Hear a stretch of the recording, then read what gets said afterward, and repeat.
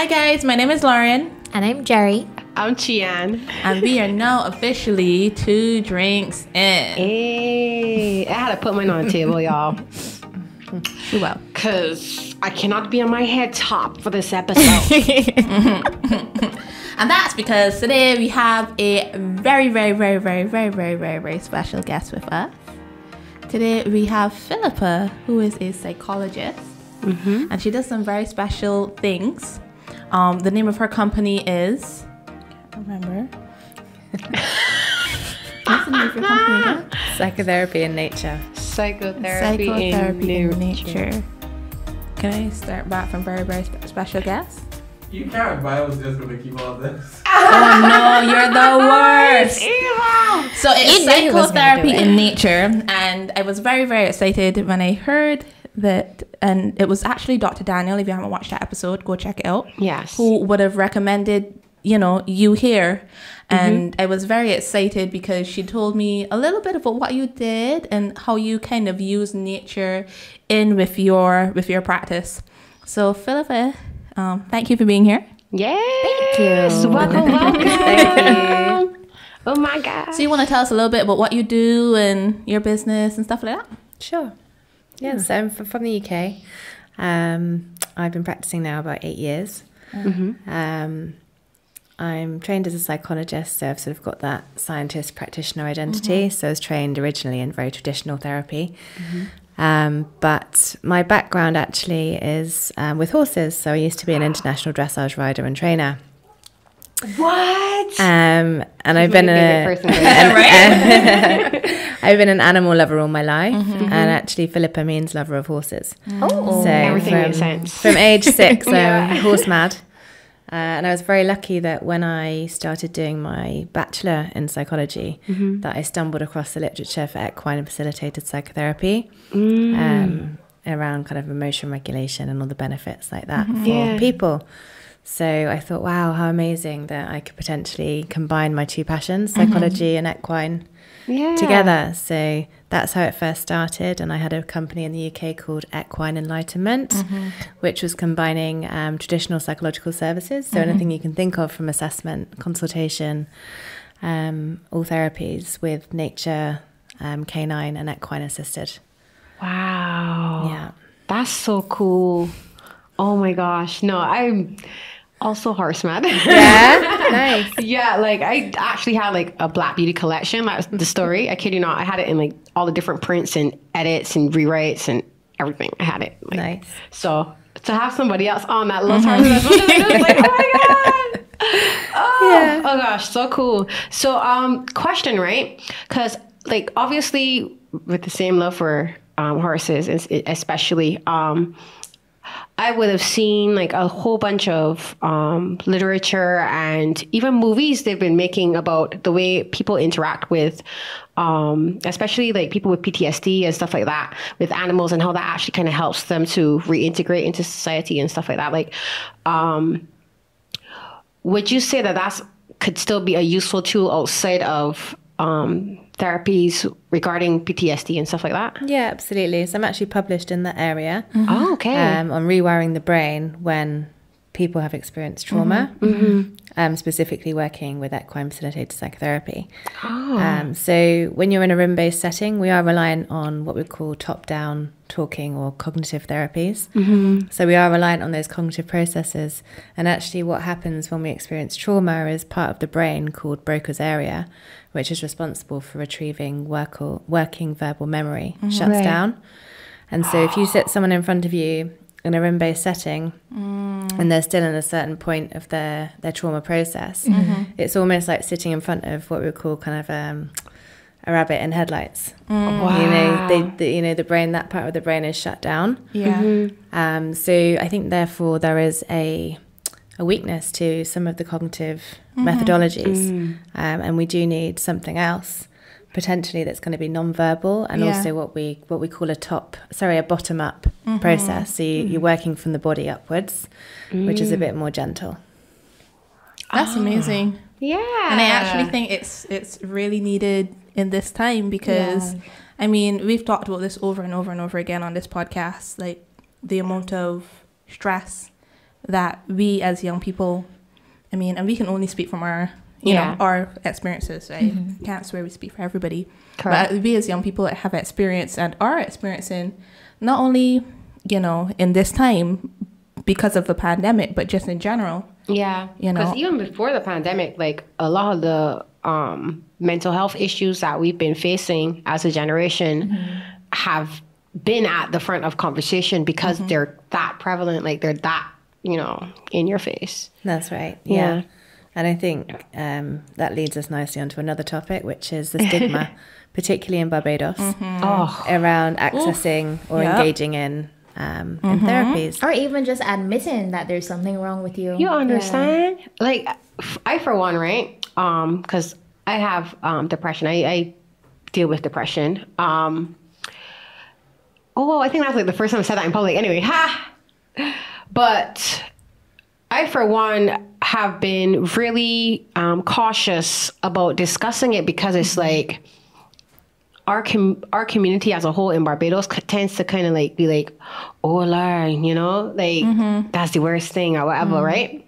But I've been high functioning, depressed for many years, and I've still been showing up, doing all of my work, doing all the things, you know, but obviously at some point you kind of have to like step back and, you know, fix things or they get worse, you know?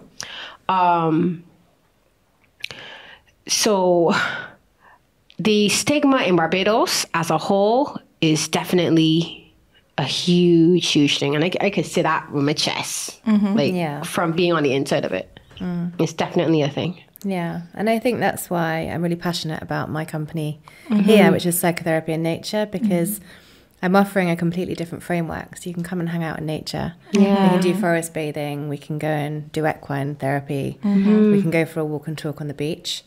And I think people can frame it differently in their mind, that they're not coming to sit in a room with a stranger. And I'm like, what am I going to talk about? It's going to be awkward. I'm going to feel trapped. What if I want to leave? It's very different. Yeah. And especially because of the pandemic, like you already kind of feel trapped when you go into small spaces anyway, because you're stuck inside for so long. Absolutely. And there's an added anxiety for a lot of people around that fear. Yeah. In terms of COVID. And when you're in an outside environment, it's safer, obviously, to be apart and to have your mask off, which is really important when you're working therapeutically, because we're humans at the end of the day. Yeah. So to have the mask there removes all of the facial expressions and the understanding that we can share between each other. Yeah. Well, that's crazy because even I don't think so. I don't have depression per se. I have anxiety a lot. I have anxiety to the point that I have acid reflux, and like I can literally tell when I'm like stressed out because I start to feel like I'm creating ulcers in my stomach. And for a very long time, I was like, and I would have friends say, "Lauren, you should just go talk to somebody," and I'd be like, "No, nothing's wrong with me. I'm fine. There's nothing I can talk to about somebody who, you know, that I can't do on my own." I'm very good at self-soothing, I like to say. But I feel like part of that is from this idea in this society that you have to be strong and you have to be able to deal with things on your own and you have to be able to kind of just go on and deal things. And like, I feel like maybe it was a while ago when somebody put a name on it and was telling me, but you're having panic attacks. That's what's happening. You're literally panicking. Yeah. Right? And I was like, oh, shoot, maybe, you know, maybe I should look at different ways, you know. And there's a way to fix it. But we grew up in a society where it's like, you just need to, you know. Yeah. Just push on through. Yeah, push on through and get it done. Yeah. We all did it. You know? It's just fascinating. And I'm so glad that you guys have been so honest and transparent and shown that vulnerability, because actually depression and anxiety are part of the human condition. Yeah, so we can understand depression and anxiety as in a non-pathologizing way, because what you're all describing is related to what we call the medical model. So that's where you try and diagnose and you pathologize the issue within the person. Whereas we've got another model called the biopsychosocial model, where we look at the whole of the person, the body, the mind, and all the systems they're part of. So their school, their family, their home, their relationships, their work, because we are all part of systems. And that's why I love what I do in terms of nature, because we're looking at ecosystems and we're part of nature. I love that. I love that. Because honestly, even for me, like, do we not just be like, okay, we need a beach day? Yeah. Like every single one of us goes to nature in some form or fashion. We whenever, need to be outside, yeah. Yeah. Like, I feel like up to this week, we were like, okay, we're going outside. Yeah. We are outside. Exactly. We went to the beach. We went driving hither, thither, and yonder. You know, unfortunately, Lauren couldn't make it because she was at work. She was at work. But yeah, it's a thing. It's a thing. Even this week, I'm about to go. My manager, we're actually about to take the boat out and go fishing, and I am so looking forward to that. And then next week, I'm planning on going to the spring. By the way, Nice. Oh, PSA. let me know where you're going this spring. Yes.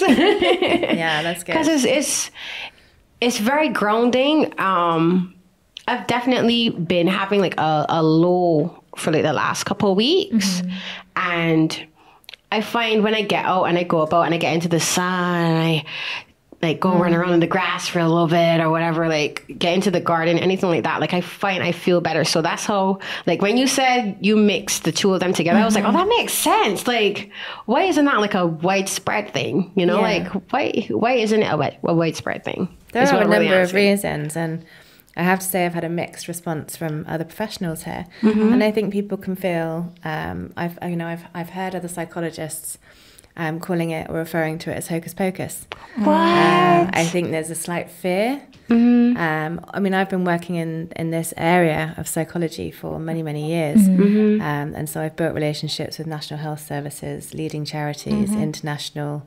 residential rehabilitation centres. Yeah. And when you're coming up against sort of the bigger companies, so I've done a lot of work with government services, social services, those types of things. You have to be tight on your risk assessment, your policies, and being able to work safely. And the biggest thing that comes up for people in these types of services is the risk.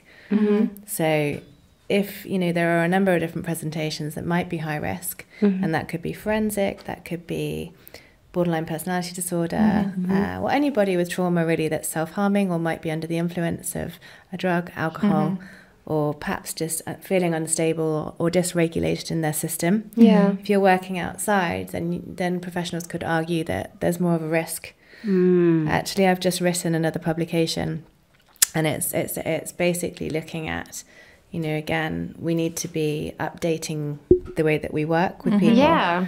And I've framed it so that practitioners wanting to move their practice outside, that they can do so. So I've actually sort of put in quite a thorough table of many different presentations and the risks and how you might overcome those. Okay. That's because that's another thing that I do, is that I'm a qualified clinical supervisor. So I supervise other practitioners' work. It's not yet a legal requirement here, but around the world, mostly in the Western culture, it's a legal requirement to have at least 90 minutes with a supervisor to check that you're working ethically, to check on the safeguarding and the interventions that you might be using, the impact it's having on them. That needs to be a thing here. Badly. We've had these conversations. Can we have you go to the schools? Because the counseling available at schools, that's shaky. And then what's sad about it, right, is that at that age is one of the ages where you're going through a lot of changes hormonally, like physically, you know, even what you're learning, like there is such a shift in what you're going through, and like the guidance that you have, guidance counselors, the guidance that you have is lacking at best. You know, at worst, it's almost sometimes a little bit, like, I don't want to say abusive, but like some of the things and the stories I've heard. Girl, you know? I could tell you stories. I remember and this is my personal experience, I spoke to my guidance counselor. My grandmother had passed away, and I spoke to my guidance counselor about it because like I realized that I wasn't able to like pay attention in class the way I was supposed to and stuff like that. And like I legitimately was spending more time in the bathroom crying than in my classroom. So I went to the guidance counselor. I was like, hey, like, I don't know what to do. This is how I feel. I know I need to pass my exams because I want to go up and I don't want to stay here. Like, help, you know? And we talked for a little bit. She was like, okay, well, you're kind of doing the right thing. Like, ask for an excuse if you don't want to be in the class and disrupt the class with you're crying and stuff like that. If you want to, instead of going to the bathroom, you can come to me and have a sit with me, blah, blah, blah, that kind of thing, right? I was like, okay, cool, no problem. At no point did I say it was okay to share my loss with anyone. But by the time I got to my next class, all of my teachers and some of my peers had already known that my grandmother passed. And for me, it was like, I felt like I spoke to you. I didn't speak to all these people, and you didn't even like speak to me and say, hey, like, would it be possible for me to like speak to these people and let them know what's going on or whatever? No, she just shared the info to everybody. Wow. Yeah, so now instead of school being a place where I could go where I wasn't hearing, oh, we're sorry for your loss every single day, you know, it became that space, which with grief, like not everyone wants that. Yeah, Not and everyone wants that constantly. Sometimes you don't even know how to answer people. Yeah, it's like, yeah, I'm sorry too. It sucks. I'd rather my grandma was here. Yeah. You know? Yeah, and ultimately what you're saying is that a safe space Isn't turned safe. into an unsafe space, and there was that real betrayal of trust. Yeah, and I feel like if there were people assessing those situations, like how you come and you sit in, to me that's malpractice, right? That's like you're not doing the thing you're supposed to do, right? You'd be able to say, hey, that's not actually the right course of action, and have like a course correction happen that could actually help somebody else down the line, right? But because we don't have that here, as far as I can see, like they just do whatever they want to, and it's not always for the best for the person that they're trying to help. I'm not saying she wasn't trying to help me. I'm sure she was, but it wasn't helpful for me because I just felt like there was another space where I was the girl who lost her grandma. Yeah. You know? Sure. Yeah. So anyway. For sure. I mean, when we're looking at ethical codes of practice, one of the biggest principles is confidentiality. It does become a bit tricky, and it doesn't matter what country you're in. Yeah. If you're employed by the school and you're working with someone under 18, you are always looking to do the best by your client. And in schools, the boundaries do sometimes get a bit blurred. I can't speak for your school or that individual situation, but I do within my private practice, and when I'm supervising other practitioners that work with young people, I'm tight on my boundaries, because for me, my experience and also the research evidence shows that without confidentiality, you haven't got the trust within your relationship, and consequently, your therapy is not going to be effective. Yeah. Correct. And and that's mostly our work with young people as practitioners is about managing the parents, because they're the ones that want the information, and often there's something that for me is going on within the family system that's creating perhaps issues within the young person. Yeah. Yeah, it gets really challenging navigating just being a teenager, and then not being able to speak to people who you're supposed to be able to speak to. So Absolutely. yeah, Yeah, it was definitely a thing. I can hear that, and again, for me as a practitioner, I'm very passionate about being an advocate for young people, and like I say, that confidentiality is crucial. Miss Prime Minister, if you're hearing this, we would like to speak about how we can get a Philippa in the schools. Thanks. Senator Kay McConney, I think, is the Thank you. Minister of Education. Well, Minister of Education, we are also speaking to you. Thank you so Madam much. Senator, Yes. we would love it. I definitely do think, and I know I don't want to, always give Jack your jacket. No. I do think they have been, and they definitely not in our time, because it was a teacher who was a guidance counselor. Come on. But I think they've been making an assertive effort to train teachers to be guidance counselors, which is still a bit different from psychology. Right. But I do think they have been making a little bit more of an effort. I will agree. In that regard. I do think that we need to take it even further. I find very often, all the way up, all the way through our society, I don't think it's just young people. I think like people our age, young adults, I think older adults, I think we just brush mental illness and stress and anxiety aside. I mean, like, because you should just be strong. You should just be getting through it. Like everybody else before you do it. Yeah. My grandmother do it. My auntie do it. My great grandmother do it. Well, you can't do it thought too. it was easy doing this. It wasn't easy, but we can't do. So you I gotta have do a it question too. though. Yeah. So after your experience with your situation at school, did you ever try traditional therapy after that? So I did in recent years. So like literally like the last 3 years, I did try therapy, but again, it still wasn't technically traditional therapy because it was online. Okay. It wasn't, I came and I sat in a room with anybody. It was BetterHelp. I used that app and they hooked me up with a therapist in California or something like that. And we sat and we walked through a couple of things that I had struggles with. And she gave me some like little tips on how I could like create like better practices in my life. So I could better navigate how I was feeling and stuff like that. But even with that process, it took me so long to get to the point where I could video call with her versus, because I saw her for like nearly a year. And it was only in the last 3 months of that year that we started doing video calls and actual phone calls. Okay. Versus us typing, because her being a person was such a hard thing for me to like trust. You trust.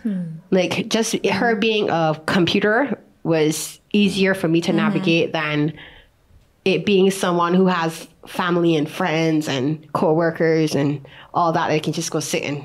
And she's in another country. She's not even here. And it still like bothered me, you know? So even for like, I was actually looking for a therapist here at the end of last year. Oh, girl in here about to knock you out with this mic. Anyway, so I was looking for a therapist here last year. And like, I called an office. My mom got me a number and I called the office a few times. And every time someone would pick up, I'd be like, oh, never mind. Because the idea of going into an office here, oh my God, like I could not wrap my brain around it. Like in my head, I'm like, okay, not only am I'm not just random person on the street. I'm also an artist. And that makes me a public figure, right? Even if I'm not like the most well-known artist ever in life, you know, but people know me, people are familiar with me. And if this person goes and says, okay, well, let me have this conversation about, you know, Shian's life, then all of a sudden that's my personal things. That's just going all the way around, you know? And how do I trust that that's not going to be the case? Because case in point, you know? It's interesting because we're back to that subject of confidentiality again. Yeah. And that's the thing. So like, because of all the stigmas that we experience in society around mental health, that's why confidentiality is such a huge point for so many people, because it's like, if it wasn't like a problem, if it wasn't a big deal, you know, in society, then somebody gonna talk about it. Yeah, that'd be annoying. Yeah, it'd be uncomfortable, but it wouldn't be like, oh, this gonna affect work. This gonna affect this thing. Yeah. You know, and it's the degrees of separation we have here in Barbados. Yeah, I mean, all I need to do is go and speak to somebody else, and we can know somebody that you know, somebody that Gian knows, and we don't even need to be in the same circles. Yeah. So you know, you go say somebody, oh, you know who came into the office today, and this is what she said, blah blah blah. You say in, you know, to your best friend. Your best friend go say it to somebody else. That person knows you, and all of a sudden you're, especially in Barbados, with how small and how close knit a society we are. Yeah, you know, I do see why it's an issue. You know, and I think that's one of the reasons why young persons don't necessarily want to go in, because of that, with the stigma. But how would you? So I think we all have people in our lives who, and maybe even us, who should probably see somebody and get somebody to talk to. What do you think would be a good way to get us young people who are struggling, you know, to kind of feel comfortable with the process? Like, how do you talk to your friends? Okay, maybe it's not, you know, a bad thing to go see somebody, without it being, you should go see somebody, you know, you know, like, how would you suggest bringing that up with necessary? Say you have a friend who maybe should see somebody because they're struggling a little bit, you know? Yes. Yeah, I think that's a great question to ask, because as you say, everyone has someone close to them that's struggling somehow. I think it's a really tricky subject, because certainly from a psychologist or a therapist point of view, if someone is pushed or forced before they're ready to engage, it's not going to work. So I generally, even if, if it's a parent and an adult child even, I do have to try and see them, even if it's with their supporting person, in the assessment stage, because they have to want it for themselves, because otherwise it's not sustainable and they're not going to engage, and they have to be ready. So sometimes the kindest thing to do is actually just to be there as a support. I think definitely arm them with as much information as you can. On services, so they've got it there. But I think the hardest thing, but the kindest thing, is actually just to be with someone when they're going through something. We don't always have to do, and I think that's a mistake and can be actually quite traumatizing when we've got friends or family trying to tell us, fix up, look smart, be strong, all this stuff. And actually, interestingly, we find that with practitioners too. It's one of the most common things that, particularly with newly qualified practitioners, they want to do all the interventions, they want to do all the trickery, they want to do this modality, that modality. And I find myself often saying, how about just being with the client in the room, human to human? I don't know if you've ever been curious about this, but cat people and dog people. Do you think there's such a thing? I don't know, because I love dogs too. Like, I could love a dog. I had a dog named Anna. She was a bull mastiff mixed with a Great Dane. And she was my favorite thing in the whole wide world. I also have 4 cats who are now my favorite thing in the whole wide world. So I feel like, for me, I like cats right now because I'm in that point of my life where I want a cat energy. I want to be able to lay down in bed till 8:30. Right. Because they're very self-sufficient. And just have the food there and not get Y'all's up. cat is weird. Don't look at us like that. If I get her at 5 o'clock, she is waiting outside the bedroom for her food. But cat and she will different. trot all the way over to her bowl and be like, so when you gonna feed me though? Service. I mean, don't get me Food wrong. service. When Russell opens the door in the morning, my cats literally come and run into bed and jump and lay down right by my feet. And if I take too long to get up, Bella comes and she does meow. Oh, you will hear her scratching at the door. Yeah. Right? I love that, like, when you guys are all talking about animals, you really light up.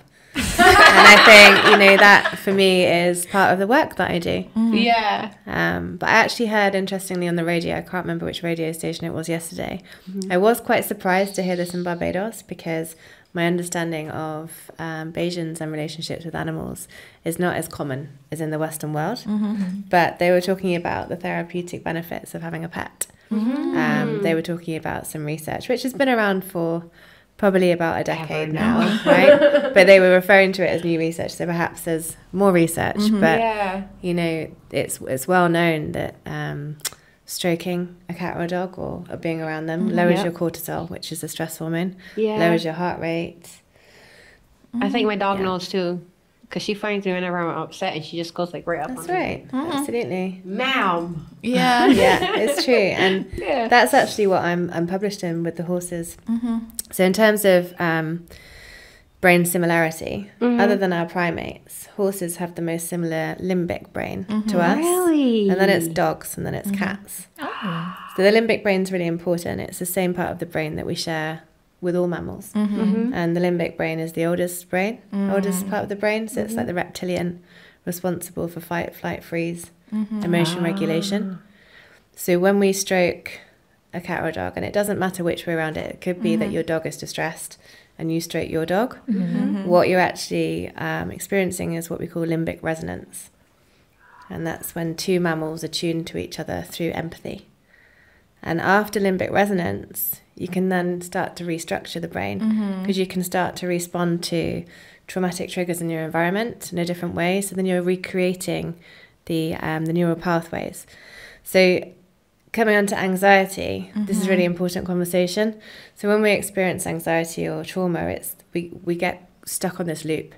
So what it is in our environment, we have certain triggers that affect us, that trigger the fight, flight, freeze response, which is the primal response. That's why I'm saying to you, anxiety is part of the human condition. Right. Okay. But it's almost like when we are stuck on that loop, when we're stuck with anxiety or trauma, it's like a faulty alarm system. So I'm with you. with these triggers that are here, they feed into our nervous system, and then they feed straight into neural pathways, straight into that fight, flight, freeze. And that then is our emotional and behavioral response to our environment. And so the cycle continues. And with anxiety comes all sorts of chemical release, such as adrenaline. Yeah. Because again, anxiety or, you know, the trauma response or any activation in the limbic brain is a primal response. It's there for safety. Yeah. So adrenaline will be released, and the blood does need to pump to, you know, the limbs, the main organs. Yeah. And often people that experience anxiety, they lose their appetite. Yeah. Because the digestive system will shut down in order for the blood to go to the muscles for you to run from danger, for it to go to the organs that you need. So that's the anxiety way of understanding when you're stuck. But depression as well, we can understand that as being very animalistic.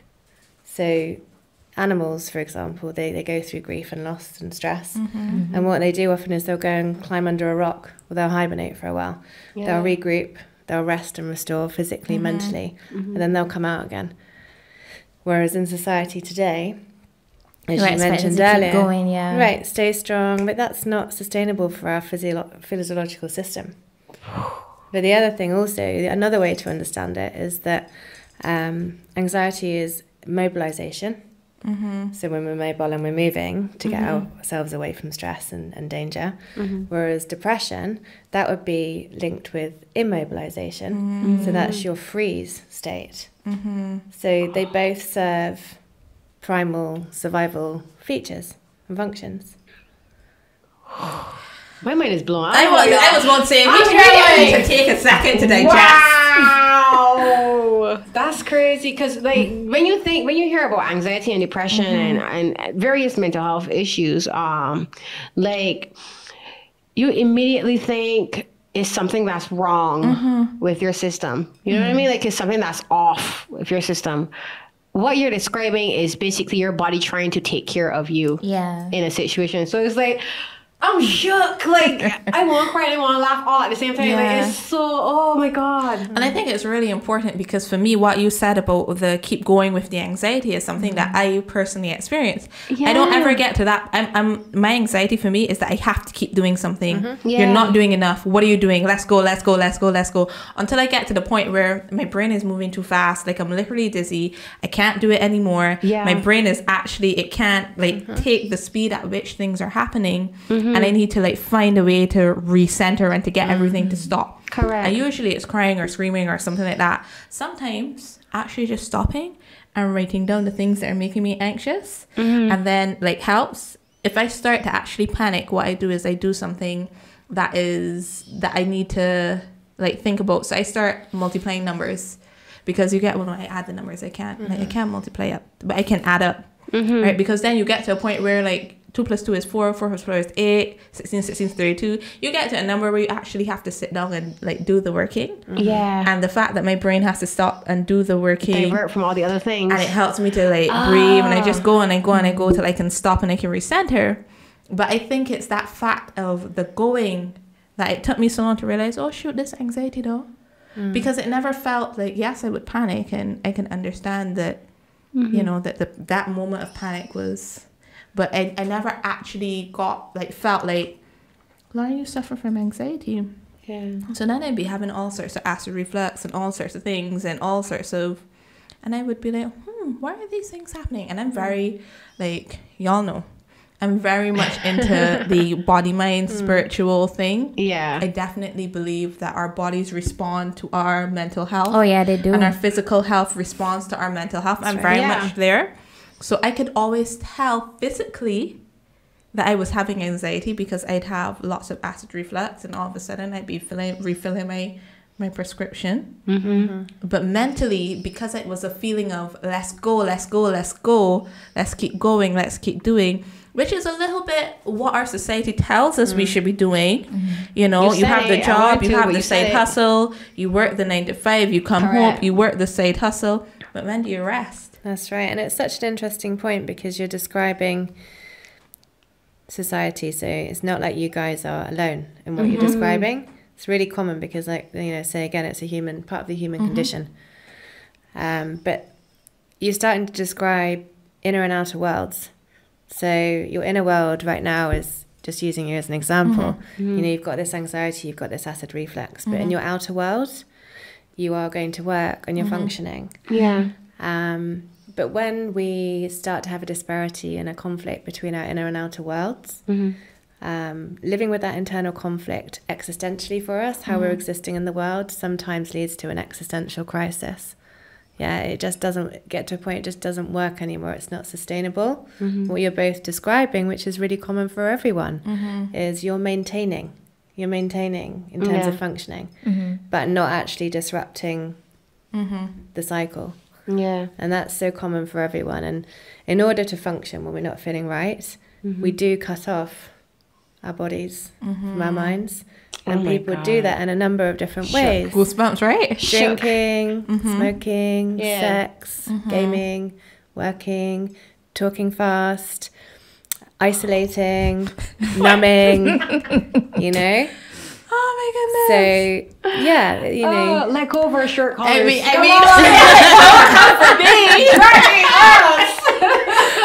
oh my goodness. She is dragging us. Yeah. Oh my god. So then I think the next question should be, how do we disrupt the cycle? Like what do we do? Like, how do we disrupt it? I think it's checking in with our bodies though.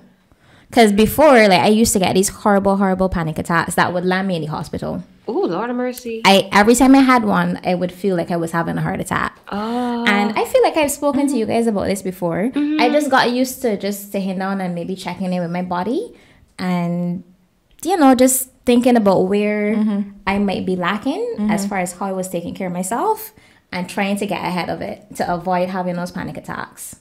Wow. Well, that's very self-aware of you, because I ain't get it yet. It's hard, it's tough. Because also what we need to think about is, again, these are primal responses. So we have felt unsafe at some point, possibly in childhood, because we're so adaptable as children in our family systems, and pretty much 99.9% of the time, there is no such thing as normal or perfect family. Yeah. And so we just adapt because our brains are, they're malleable at that stage.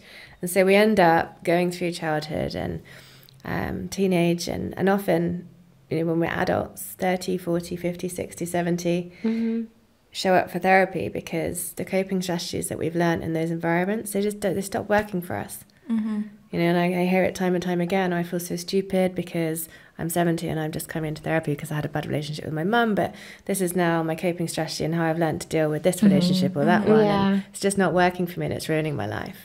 Yeah. No, I get that. I really, really do. I get it. 'Cause, like I was telling you guys earlier, like the idea of going to see a specialist is really, really hard to navigate. I'm not going to lie, because like sometimes you're fully aware of the fact that you really do need to sit and speak to somebody, but like just navigating the idea of actually doing it, ooh, that could be tricky sometimes. It's not going to lie. Yeah, I mean, sitting and talking to someone, I have it in my therapeutic contract at the beginning. You know, just laying it all out there. You know, it can be really uncomfortable. It can be messy. It can bring up feelings of shame, disgust, guilt, anger, sadness, pain. And it's a lot, you know, and that's not just in the session. Sometimes that's in between sessions because you keep processing in between. Of course. And, you know, of course, you've got to be ready to do it, because you've got to be ready to sort of make yourself vulnerable. Wow. What is that I come here thinking, oh, we're going to speak to Philippa, psychologist. Yeah. It's going to be great. And now I'm like, oh gosh, no, you should probably go see Philippa. You'll probably need some therapy. Because I'm like, the amount of notes I'm taking right now. Right?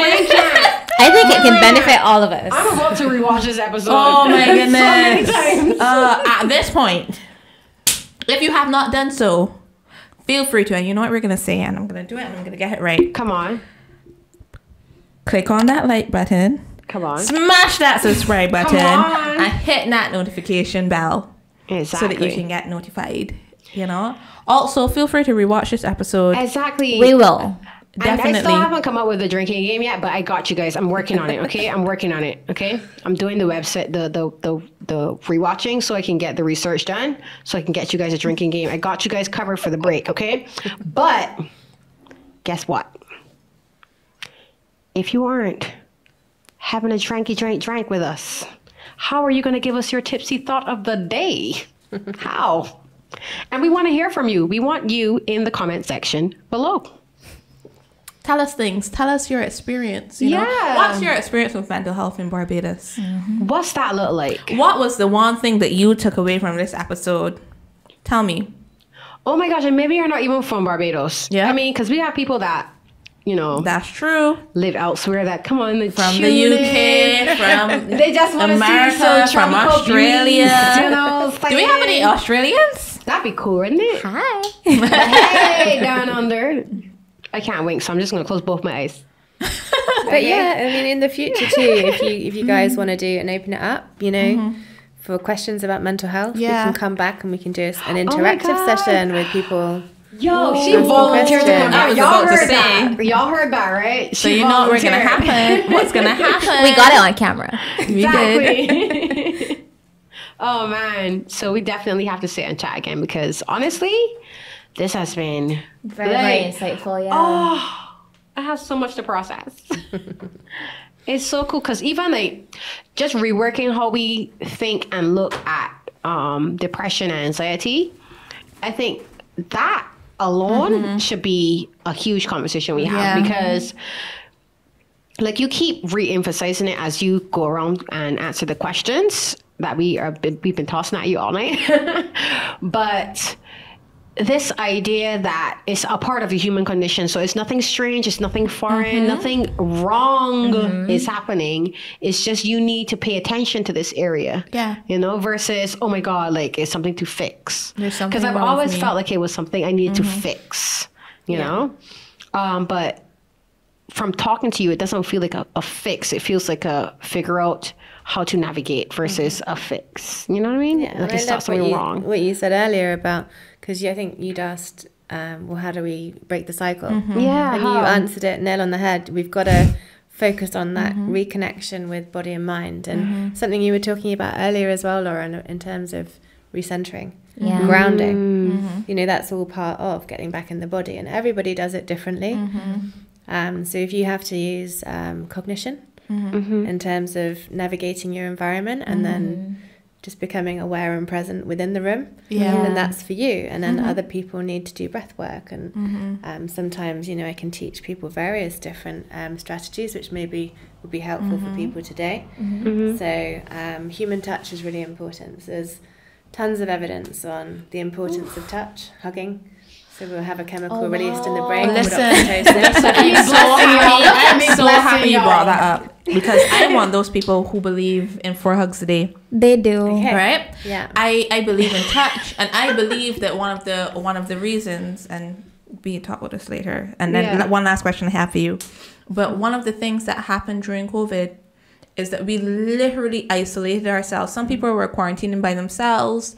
Some people spent months by themselves. And there was nobody to hug them and nobody to touch them. And like, I mean, even up to this day, I've been walking around and I've been like, oh, I'm going to hug you, but I'm like, there's this little bit of a loss. Like, I feel like a little bit like I'm getting to terms with it because I'm definitely a hugger. I'm definitely that person who would have seen you coming into the house and open my hands. I would have hugged you and I would have been like, it's okay. And I actually start hugging people before they get the chance to be like, I don't want to be hugged. Because like hugs to me she's are a traffic and that's me. I'm always like, but we're converting her slowly but surely. No, because like to me like there's something important about like human touch. You know, it's definitely. I never put a name to it, but anyone who has met me pre-pandemic can tell you I'm like, hi, I'm Chian, I'm a hugger. That's literally my intro. Literally my intro because it just feels good. Like you feel like there's some exchange there that happens that's so lovely. And that's the chemical oxytocin. Hey, my good girl. That's so all the feel good, the dopamine, the oxytocin, and it helps to regulate our system. It gives us that feel good factor.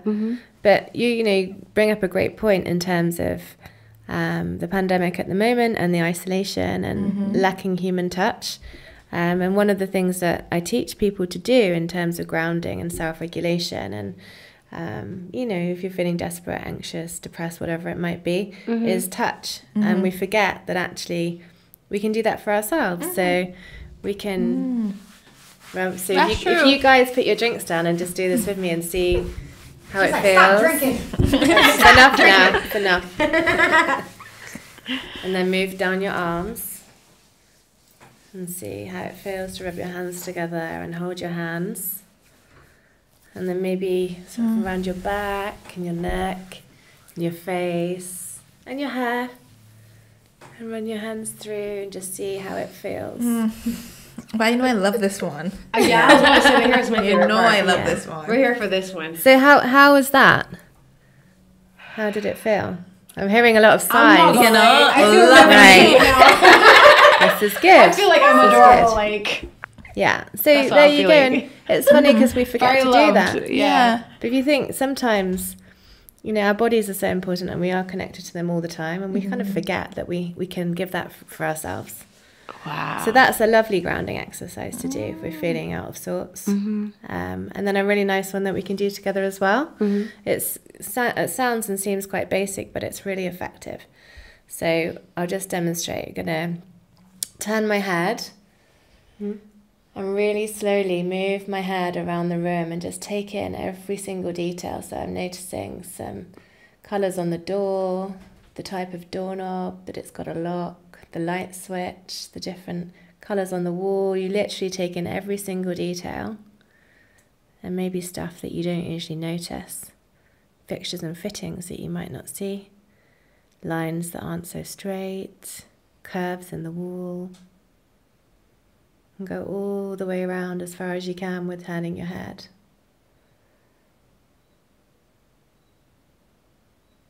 Just remembering to stay connected to your breath as well. Just noticing what your breath's doing.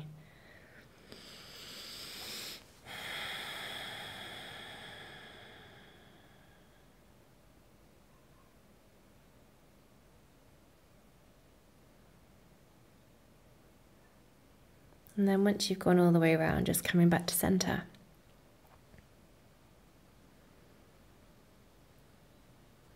So I can feel the energy in the room's changed already. Right? You've gone very quiet. It's really centering. Yeah. It really is. Oh my gosh. Such a simple exercise, and no one needs to know what you're doing in public. You're feeling anxious or depressed or whatever it might be. Yeah. But it works. It stimulates the vagus nerve, which is really linked to trauma response. Oh, wow. So regulating your system. Guys, check that out. I'm You guys about to got say- a free tip for Two free managing tips. things Two live free and tips. direct. It's very funny. good doctor here. I do when I'm anxious. Yes. Like, this is one of those things that when I we do. did that, I was like, that's Lauren. Right? But it's not funny. Yeah. You Yeah. think too, sometimes when people are talking and how they jest, Yeah. if something's sad, so Yeah. right. So that's another Is thing. that all part of that? Right. It's your connection to your body. It's Yeah. that felt intuitive sense, and that, that is ultimately what we have to relearn to do, is to go back to trusting ourselves and knowing intuitively what we need, because we all know. And I feel that that's part of, the biggest part of my work is educating people, normalizing what they're experiencing and empowering them, and just getting them to reconnect to their bodies and their centers, because a lot of models of therapy can be about sort of the therapist is expert, and whilst we have a lot of knowledge, that creates power in the relationship. But for me, what I want to do is to empower my clients, because ultimately they're the ones that are going to self-actualize, and they're the ones that have to take care of themselves outside the room and in between our sessions and when we finish working. And so for me, that's where the value in the work is. Because I've always thought about like my relationship with my therapist as they're teaching me the things I need to do because they can't do the thing for me.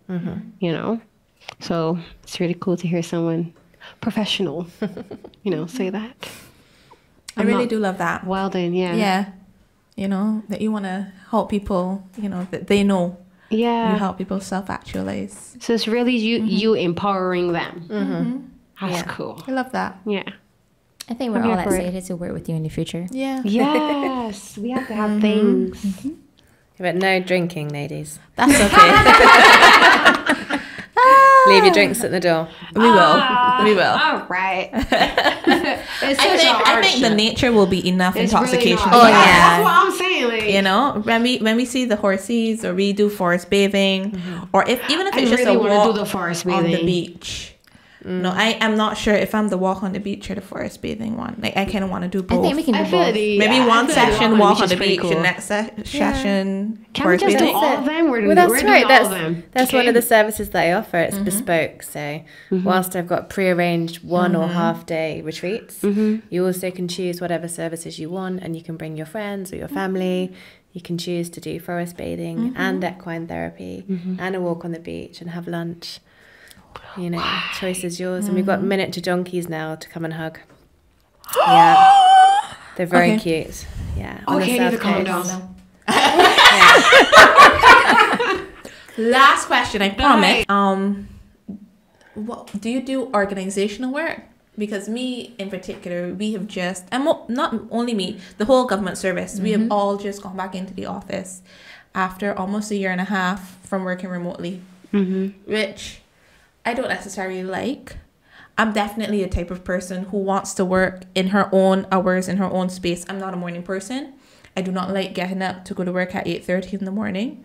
However, I will work from 2 o'clock all the way to 7, 8 o'clock and just do all my work, because those are the hours where I'm up and I'm about and I'm more comfortable. So it was a little traumatizing for me. I know a lot of other people, we're walking around the office, everybody's kind of moaning and groaning. But we have jobs, so you kind of have to do what you have to do. But I also think it's really important for us. And I mean, we do work like at a really good office. Like, they are cognizant of our mental health. It's like a conversation that we have had. But in terms of doing work for groups and offices and stuff like that, especially persons who, like, because we've all been through this traumatic experience, like it or not.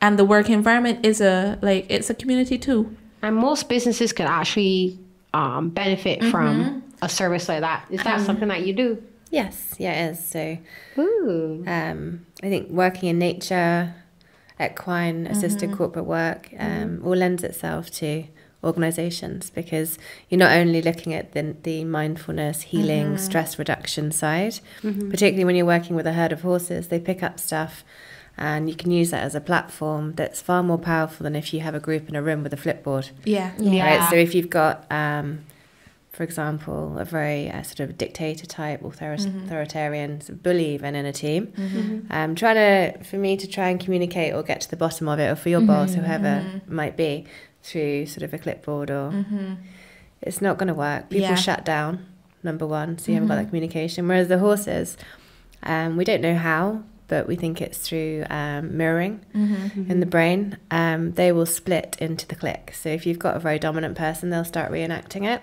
You can imagine if you're stood there, so you kind of can't get away from it. So it already gives me information that that's going on within the group. I've had it also where I'm working with a couple, and there might be sort of an abuser in the relationship. And again, the horses reenact that, and it's incredibly powerful. But aside to those sorts of issues, just re-regulating yourself, reconnecting from mind into body, touch, and just, you can do all sorts of exercises with equines. So not just the horses, but with the miniature donkeys too. We do really fun team building exercises with them. And what actually is really powerful working with the animals, particularly the equines, is the non-verbal work. Because something that I didn't get to mention throughout this conversation that I think is really important is that over hundreds of years we've evolved to move out of our bodies, which we've always used as sensing tools for communication, and we've come out and now we rely solely on our cognitive processes. So the equine and the animal work and the nature work is about reconnecting with the body, and what you can relearn, because we all intuitively know it, is non-verbal communication. And we all do it, but we kind of lost touch with it. So you can feel if you live with somebody else in a house, there's maybe been an argument. You can walk into the room and you can feel that. Right? So that's part of your sensing tool. But also that sensing can keep us safe. So if we've got danger, connects to part of the brain called the amygdala. So, non-verbal communication. So boundaries, sort of where you want someone to stand. All sorts of things that we're more powerful than we realise, but we've cut that part of ourselves off. Whoa. So if we want to say, not even just for like corporate side of things, but like say you have like maybe your family group or whatever, you want to come in and have a session, and you don't necessarily want to like commit to like, okay, I'm going to come every week this week, this month, sorry, blah, blah, blah. Like, are there like different like plans that you can set up to suit what you're doing, what you want to do? Can Yeah, absolutely. It's a great question because my clinical experience has taught me that that's not always practical financially, time-wise, and through choice for people. So I think we were talking off a while ago about a lot of practitioners will say that they're working in a client-led, person-centered model, but actually they're still dictating that they come to a certain place in a room at a certain time for a certain amount of time for so many sessions, which of course you've got a lot of commitment in many different ways. So I have redesigned my model, and there is an evidence base for what we call single session therapy. It's been around for decades actually. Okay. And I also mentioned that in my new publication. Along with what's nature. the name of your I would have to look it up on my phone. It's got some fancy title that I just came up with one day. But yes, that's with the editors at the moment, so I can look that up for you. Also, it's not even like available to the public as yet. Not yet. No, it's just going through the editing stage. Oh, wow. Yeah, guys, we're getting a preview. Yeah, you know, saying we're in the know. Yeah, look at that. So the title is Psychotherapy in Nature. Exploring an alternative psychotherapeutic framework to address the limitations of working in traditional settings in order to move with the times. Wow. So I can read you some of the abstract if you want to give you an idea. idea. That would be lovely, thank you. So I'm doing this without my glasses, so bear with me. We all understand. Don't worry, I don't have my glasses. We all do. We all do. So this paper introduces nature therapy and single session therapy as alternative psychotherapeutic frameworks in addition to more traditional ways of working, offering a modern perspective on evolving societal and individual needs. In particular, the concern for human coping mechanisms and survival in today's fast-paced environment dictates a growing need to address conflicts of inner and outer lived experiences, dissociation and trauma, where traditional settings are failing or inadequate. Ethical considerations and applications to working outside in nature are discussed, as well as limitations for traditional settings. This paper can be used as an introductory guide for practitioners seeking to work therapeutically in nature. Oh, wow. So I think the reason I wanted to kind of share that with you is because it kind of answers what we were just talking about. So there is an evidence base for the single session framework, and to collaborate that with working in nature or with horses or dogs, animals, is a really powerful going to that bottom up multidimensional process, the body mind. So people can book just for a session, and it is, you know, I know I'm biased, but it is 10 times as effective as a room-based setting. And as I mentioned much earlier on, there, you know, there is a science for that in terms of the brain and it shutting down and so on. And, you know, we store trauma in the body as well. So working particularly with equine or dogs and in nature really targets those body memories. Yeah. So people can book one-off sessions. They can book for, I try to make it a bespoke service, and I think the metaphor that always comes to my mind is going to a pick and mix sweet shop. So you could do forest bathing, equine therapy with horses or donkeys, go to the beach, walk and talk anywhere, and you can design your own half-day, residential stay. I've got various different locations I work from, so the aim is to try and reach a large audience, depending on your budget. I think something we were talking off air as well is, you know, potentially people are seeing the service as being very expensive, but it's unique, it's powerful, and it actually is empowering you to be able to pick and choose when and what type of therapy you want. I think also, for me, it addresses the confidentiality, aside to the fact that I hold those boundaries. People aren't having to walk into a waiting room. Park up, walk in, who's in the waiting room, who's watching when I come out. You know, that has all been part of the way I've designed how I work, because these are real challenges and barriers for people engaging in therapy. I love it. It sounds amazing. I know. And I honestly, like, just from this conversation we've had, I can't wait to like have further conversations with you in future. Honestly, I think a lot of the things that we touched on today are very, very necessary, especially today. especially today. So And for us thank you so personally. much. You're welcome. Yeah. Thank you for having me. And I can't wait for us to be able to sit with you and maybe have one of your half day or full day retreats. I mean, come on. Because I definitely think that we deserve it and we need it. I think everybody We deserves it. I deserve think it. you deserve Yeah. it We too. deserve. So I definitely think we should do it. Fantastic. You know, We'll have a and look treat at the ourselves. website. Yeah. We definitely will. The website, we can link that below, right? Yeah, and link the IG and the Facebook pages too. Yeah. Have a follow me. Yes, I'm going to be please. doing, hopefully, eventually, some more videos. So questions and answers on anxiety Yeah. and those sorts of things. And Oh, I'm yeah. really keen to share some of the techniques that we've talked about today. That But would it'd be really wonderful helpful. for us to do another one where we can really engage people and try and help them. Yeah. Thank you so much for coming. You're Honestly. welcome. Thanks for having me. I appreciated it. Yes, So it cool. was like amazing. I didn't expect this. At I really didn't. I'm all. not gonna lie to you. I didn't expect this. At all. I didn't expect to feel so centered and so like it's Yeah. okay, you're okay, we can move forward, you know? Like to me it was just a really centering experience. Yeah. Like so And this wasn't even a session. it like- wasn't even that's what I'm saying. But we're ready for the session. We really are ready for this session. So cool. So if you have not liked her pages and you haven't linked her website, please feel free to do that. Yes, Thank you check so her much out. for staying with us. You're welcome. Okay, guys. I'm Jerri, I'm Lauren. I'm Chian. and we're 3 drinks in now.